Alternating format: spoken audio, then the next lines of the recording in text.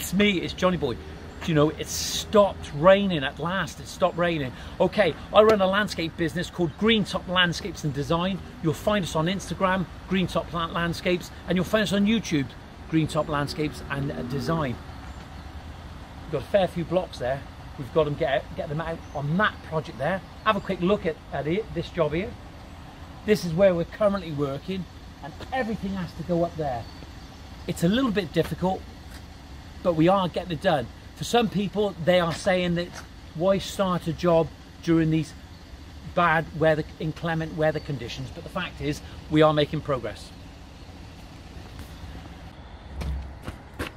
It's me. Come and have a look now, quick, what we've done here now. This is the problem that we have. If you come over here and have a look, come. Right, if you have a look now, you can see where we've got the blocks from the van up to here. So what we'll do, we'll move the blocks up to this side. Look across the site now, come over here. We've got a geotextile underlay. We've got our slabs in positions. If you come over here, these are 30 millimeter, okay, 30 millimeter. You can have a look at a Brazilian black slate, absolutely beautiful, but very, very heavy. We'll be able to lay these in a traditional way, very simple, and we're going to do that. As you can see, we've got the geotextile underlay, and we've got a bed of sub base going on. Yes, it is a little bit wet, but we have compacted it. Come over here now, quick, have a look at it. We've got our sand in position. The sand that we ordered was sharp, but the sand that they've delivered is soft. There's a little bit of grit in there, but that's not always good. See you in the next tape. Hey, well, have a look at the bank. This is the bank that we're actually... So we got to track up and down here with the machine over there to get the sand, but we've got to go and get some stone now because they've brought the wrong sand. But hey-oh, there you go. We can deal with it. You just have to adapt to these situations, and when problems present themselves, you just got to adapt and adjust it. What we're going to have to do is make sure that we clean the tracks out before Christmas and put some grease and make sure those tracks don't sag, because otherwise, nothing worse when a track comes off working on a bank like this. It'd be a nightmare.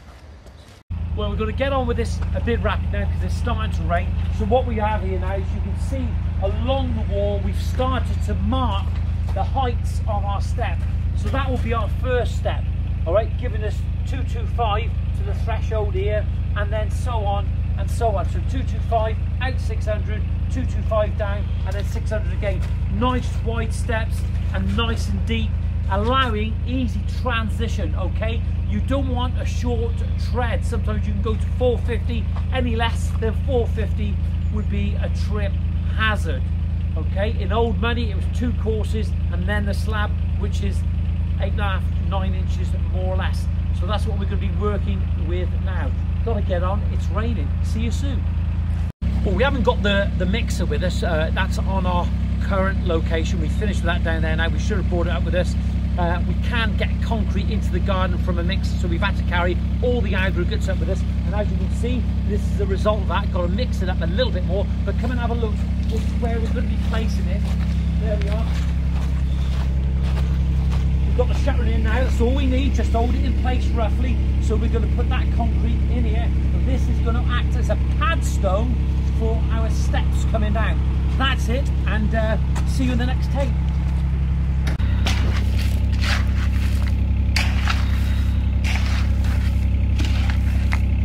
Right, so what we've got here, we've got our shuttering around. This is going to form the size of the steps that we're going to be putting in. If you want to come a little bit closer, so what we have here, there's the shuttering, this is the steel. We're not doing a wet pour, we're not having the concrete too wet, simply because we're going to have a little bit of frost tonight and we don't want it to crack. We're not worried about the finish of this because all this is going to be underground, all going to be under the steps, and that's why I've put some steel in. So I've put some concrete in to about 3 to 4 inches, and now I'm going to put 3 to 4 inches on top of this steel. Compact it down, level it off, make sure it's level, and then we'll be good to go to build our steps.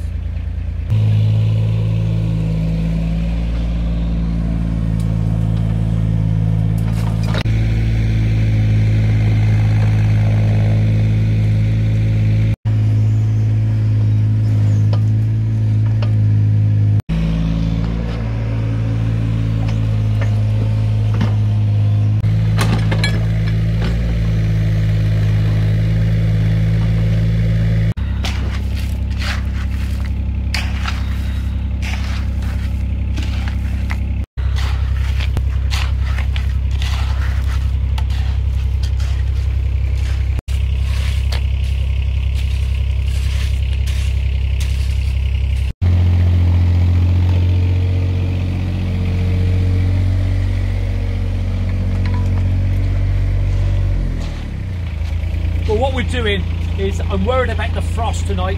That's why we haven't done a wet pour. That's why we've got more or less a lean mix, okay? But still has the same strength as concrete, probably a little bit more because it's not a wet pour. But we've got to make sure that when it's a lean mix, it's compacted.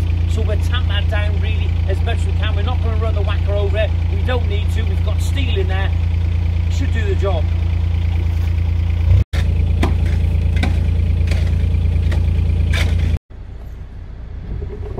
I'm spoiling my tea now, or my dinner I should say rather. I've just poured up now because I wanted to close with what we've done. In the last few days, I think we've really made really good progress.